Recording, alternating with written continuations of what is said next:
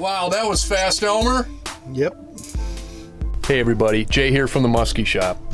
You know, making your own bucktails is actually very simple. We'd like to show you some of the products that you'll want to pick up to make your own. Okay, Elmer's put together a couple quick bucktails here. Same type color pattern, but you know what's really neat with this new clevis on the market?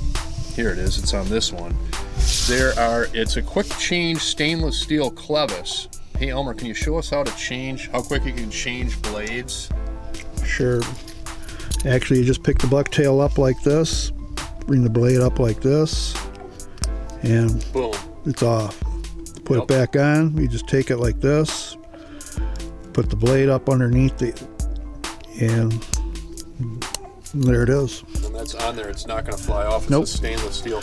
Nope, so that's not coming off. You don't like the chartreuse, you want to change to nickel, and you want to change a different blade type, it's that quick, it's that easy. Another thing you can do is attach two of them, make your own double blade, double tens, whatever you want to do, whatever combination. Two clevises will work as well if you want to create a double bucktail.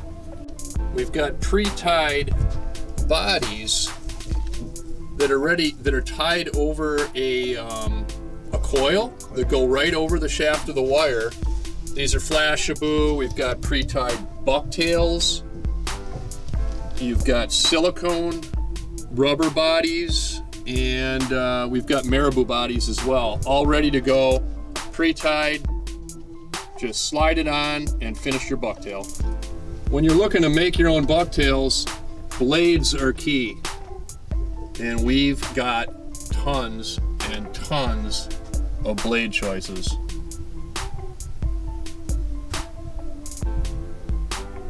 Other essential components that you will need making your own bucktails are the beads, bodies, clevises, sinkers, split rings. For those folks that like to create their own spinners that have Flashaboo, we've got bulk Flashaboo here in every color you can possibly think of. Like to tie your own bucktail? We've got bulk bucktail as well. We also carry pre-cut wire to make basically the body of the bucktail, different weights, thicknesses, and different lengths as well. Even come with looped ends, so you got a perfectly finished end to start your bucktail with. Basic tools that you'll probably want to go with are a hook cutter, a split ring pliers to attach your hook, a round nose pliers or some sort of wire bending tool to finish your end, and a vice grip comes in handy all the time too. If you're making your own bucktails, we've got even weighted coils, different lengths and weights. Tom's grabbing some of the new rings we've got here. We've got some black nickel coated rings. A lot of people don't care for shiny rings, and if that's the case, we've got the black ones here. Super strong, perfect for holding that hook. Of course, if you really want to get set up, the Boggs tackle maker is really nice. Here's a packaged one here. Basically, this is a wire bending tool that is bench mounted.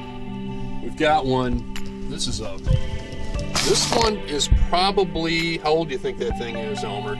25, 30 years old? At least, yep. They work great, especially if you're using 051 wire or less, and they will tie a perfect loop, bend a perfect loop for you. Get yourself a pack of hooks, finish that thing on the bottom end, you're all set to go.